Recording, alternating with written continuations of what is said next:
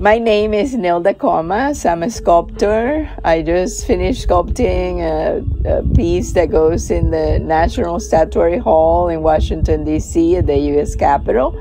And I have just been interviewed for this video with Biznct, and I am very happy. They were very professional, very thorough, and I would highly recommend them to do business with.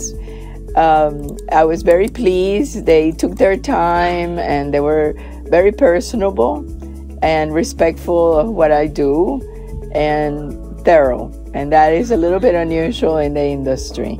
I would say that some of the people miss some of it. Being an artist is a little bit different type of business, but they were very thorough and respectful, and it was fun. It was actually a fun thing to do.